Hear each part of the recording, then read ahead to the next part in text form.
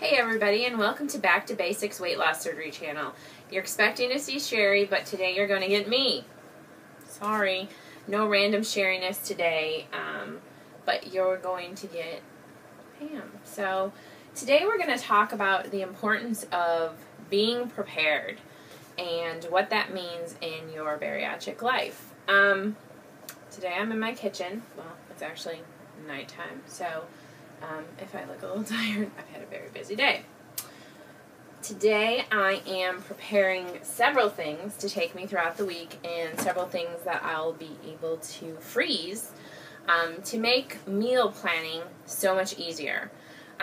Most of us have jobs and we work long hours, and when you're trying to fit in your exercise and those of you who are running kids around everywhere, it's always nice to have those meals that you have already prepared.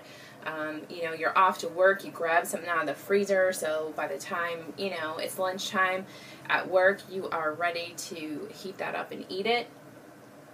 So today, what I've been making, I just took it out of the oven. Hey Robin, look, I'm using my oven mitt.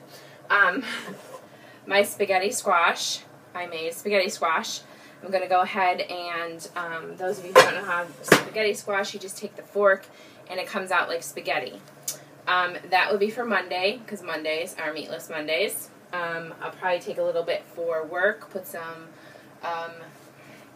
I picked up some Classico Florentine spinach today, so I'm going to give that a try out. Florentine spinach and cheese. I might saute some spinach to put on with there, and I have some of the Morningstar Farm crumbles. What I also have right here is an eggplant and zucchini lasagna. This is actually dinner tomorrow, but I went ahead and made it, and I'm going to put some plastic wrap over it and just stick it in the fridge. That way, when it's time for dinner tomorrow, I could just throw that in the oven and go ahead and make it. Also, let me grab you here. I'm going to show you that I am making this big old pot of chili that is on the stove that you're not seeing because I'm too close. There you go. There's a pot of chili on the stove. And I keep putting my finger in the camera. I am also, not tonight because it's getting late, going to be making some mini meatloafs. If you take a cupcake pan and you make your little meatloafs in here, they come out these nice little round, loaves. And you can also make The World According to Eggface. Eggy has some egg things you can make in here too. So I might do half of this meatloafs and half of these egg bite things. I'm getting prepared. Also today I bought, here we go, peppers. I bought these to make stuffed peppers during the week, and also I bought another thing of these I slice them up, put them in little baggies. They're good for snacks instead of, we have that big snack table at work, and I like to have these instead with some low-fat ranch dressing, or I make ranch dip or veggie dip with Greek yogurt and Lipton vegetable soup mix. I make dip for myself there, and then that way it's a powerhouse of protein, and then my veggies. But like I said, I'm also going to make stuffed peppers with these. I'm going to stuff them with turkey and quinoa. So that'll be the meal today. Also picked up a cucumber. I don't know why I left it in the bag. And I'm going to cut this up with some onions and mix it with some Greek yogurt, some dill, and a little bit of vinegar. So that's another meal, quick go-to thing. So yeah, I'm just, preparing for my work week. I've been losing weight by keeping everything in check and healthy, and just trying to keep myself prepared in order to be able to do that. When you prepare your lunches and your dinners in advance, you are less likely to go off of your program. We tend to go pick things that we shouldn't be eating when we're not prepared. So, you know, get yourself a cute little bento box. They have them all over the place now. I saw some really cute ones at Walmart today. Little lunch things so you can pack everything and have it ready. Like I said, I want to go ahead and freeze a lot of stuff, so just have those in the freezer so those are quick. You know, working an 8 and 9 hour day, getting in a workout, and by the time I'm coming home, we're talking about 8 o'clock at night. Last thing I want to do is cook a meal. So, you know, just to be able to take something out of the freezer or out of the fridge that's already been made and just nuke it, to be able to get on with my evening and not be so overwhelmed in the kitchen is a good idea. And those of you who have big families too, you know, prepping things like this ahead of time, that gives you more time with your family. You know, just having it and then being like, oh, that's dinner. Phew, just throw it in the oven. We're good to go.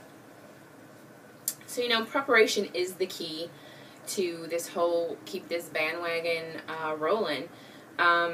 For those of you who don't know, Sherry's husband is in the hospital. And even while Dale's been in the hospital, Sherry made sure she brought her blender, her 1-cup blender.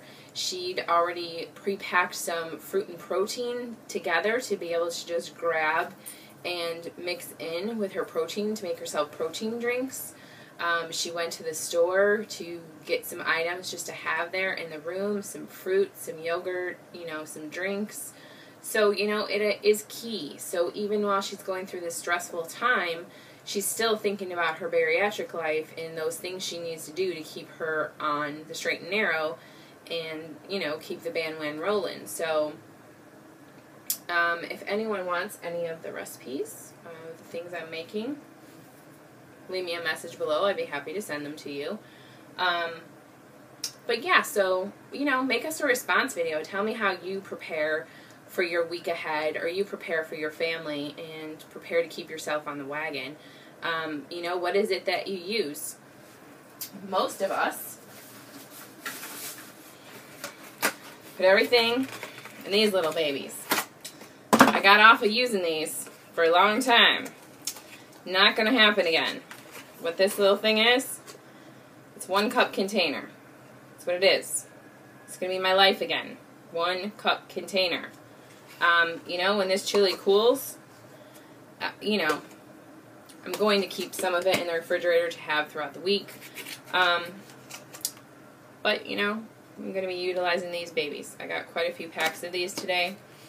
And, you know, I'm going to be setting up in that. And that way, you know, they're good to go. And I'm ready. I'm prepared. Also, during my shopping today, I bought a bag of shrimp. Shrimp is really easy to thaw quickly. I always have bags of salad around. I think I was a bunny in a former life. I'm not really sure. But usually a salad is my go-to at work during the afternoon. I defrost a little, you know, I put some shrimp in a baggie in the morning, and by the time I'm ready for lunch, they're thawed. I throw them in my salad.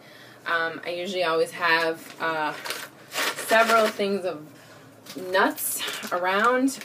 Walnuts are my big thing because they have lots of iron in them, and I have to keep my iron in check. So yeah, I always usually have almonds and walnuts. I think I even have pecans. I found this one at Walmart. I really like this because it's the almonds roasted with pomegranate seeds, and it's really good. And sometimes I throw sunflower kernels in there. I always try to really pack my salads with a lot of fruit. I cut up strawberries and have strawberries in there. I also, like I said, I put the nuts in there, and then I'll have my protein source in there. Y'all know I'm a cheese freak. But I have gotten off of pasteurized cheese. I only have goat cheese now. So I usually have crumbled goat cheese in there. Also, another go-to healthy thing that I do is I found these Melba snacks. These are the roasted garlic whole grain ones. These are 60 calories and 2 grams of protein, and there's 4 pieces you can have for that 60 calories. I individualize these 4 in a little baggie, and I usually have them ready. I put a little bit of honey goat cheese on here, and then some sugar-free orange marmalade. It's to die for. These are my go-to snacks. Since I've kicked sugar out, you know, that is my staple when I'm craving something. I do that. And then, you know, there's always those go-to things, as I just dropped it. I was going to show you a jar of peanut butter. Always have apple slices and peanut butter around for a go-to snack too. So, like I said, tell me what your go-to is and how you're keeping yourself on the track to, you know, your bariatric life. We'd love to get your response video and see what you guys have to say. Until tomorrow, which is Monday, you'll see Julie, and next week you will see Sherry back, hopefully. We're all praying for Dale, and I hope you'll join us in prayer and praying for his recovery. And that's all I got to say. Happy Sunday, everyone. Bye-bye.